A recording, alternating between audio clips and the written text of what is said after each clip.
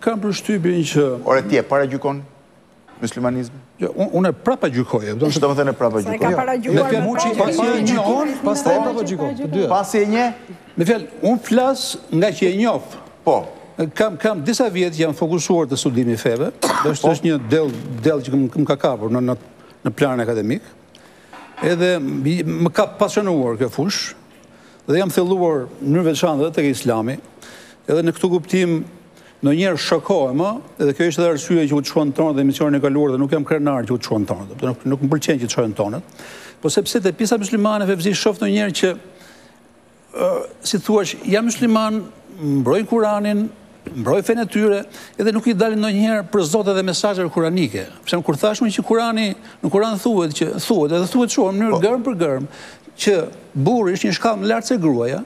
Në fjalë, Edhe Redi, edhe Imami, më kërcyen, a thua se unë po sajoj në i gjë, edhe nuk merdi mirë që nuk e pranuar që shumë. Nuk duhet të kthej. Nuk kërceu njëri fare. Më pyete diçka, unë thash, thjesht si, nuk kërceva. E pra, nuk dhe drejt. Lumësh, metaforat e ngjyrosin gjën, për ta shur. Jo, më ka ndodhur me Anjezën, e kam pas një bisedë televizive, edhe po flisin për Islamin, dhe i thash, çfarë mendimi ke për faktin që në hadithet sipas Al-Bukharit thuhet që kush ndron fenë, kush e lë fenë islame është dënuar me vdekje. Më kërceu në të njëjtën mënyrë, e tha, nuk është e vërtetë. Tani ose nuk e njihni fenën tuaj, ose në fjalë se thuaj vini në studio, ja minuta, ta mbaroj sepse për interpretim kuranor duhet pyesësh hoxhën. Si? Nuk mund mbarësh një po mund thua se nuk e di, se nuk ka ndonjë gjë, po më ka qelluar. Jo, unë them atë që di. Jo, atë që nuk di, atë që nuk e di, nuk mund ta di nëse e di apo jo. Okej, po më ka qelluar shpesh kjo punë. Tani. Jo, po unë nuk kam turp të them që jam musliman dhe pranoj gjitha dispozitat siç janë, nuk është. Dakor, tani Fevzi, unë kam përshtypjen që muslimanët shqiptar, po edhe muslimanët e botës janë në një kontekst të caktuar historik. Edhe janë çfarë do thëni kontekst sot flasim, jo kontekst historik. Janë një krizë e brendshme, janë një gjendje konfuzionale. Jo, Shqipëria është një frinxhe, kupton, e gjithë botës muslimane. Është një gjë, si thua, nga pikpamja numerike dhe nga pikpamja e rolit. Mirë, po të fokusojmë te Shqipëria. Redi thotë ka një shtim besimtarëve musliman. Nuk e di këta, asreti nuk e di.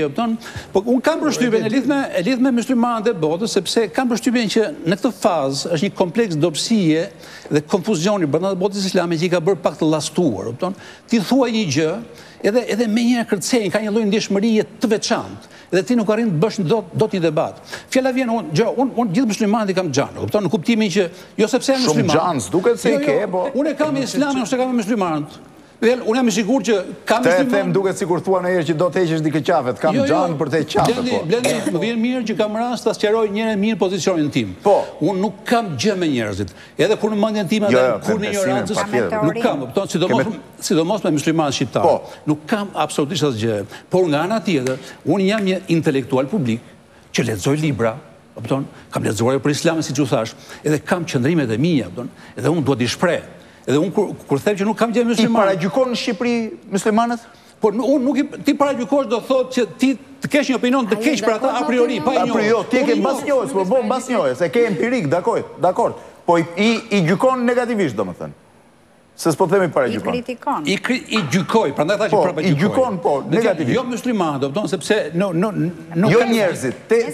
Islami, doktrinën, ideologjinë, dogmën, nuk e di, le ta gjej Redi termin se Redi s'po gjen fare. Erë kaluar në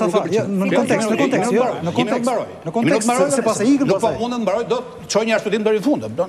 Jo, pra se tash edhe Islamin thu se jam dakord, edhe muslimanin, pastaj thu jam me Islamin dhe muslimanin, pastaj jo. Pra me të cilat unë po bëj këtu, me këtë që po them, po bëj një ushtrim si me Google klas parë, po e them shumë të qartë.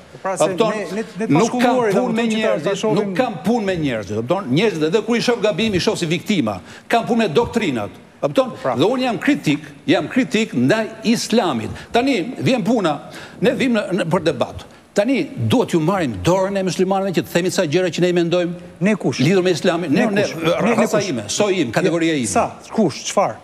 Për të thënë gjëra që unë mendoj për Islamin. Po patjetër. Pa më thuaj drejt. Ama do të thon drejt. Ha, më thuaj ti që ka thënë gabim. Hajt, ndryshon. Që tash që kur the Al Buhari, Al-Buhari, që nga mënyra se si e ke marrë copy-paste, nuk është as etimologjia shqipe e parë. Pra, ajo që ndodh, Mustafa, me gjithë respektin. Mos e fusnin debat Me gjithë respektin, se si jemi për debat fare. Do të tregoj një gjë që ka lexuar 1700 faqe kam humbur kohën me Al-Buharin. Thuaj atë emrin e vërtetë, nuk më intereson. Po e kam lexuar dhe ti s'e ke lexuar ndoshta. Nuk ka rëndësi kjo Al-Buhari, apo si ai imam që thoshë ti nuk di shkolla. Kjo është paragjykimi pra. Nuk ka rëndësi kjo. Kjo është paragjykimi pra. Çfarë problemi ka Islami në Shqipëri?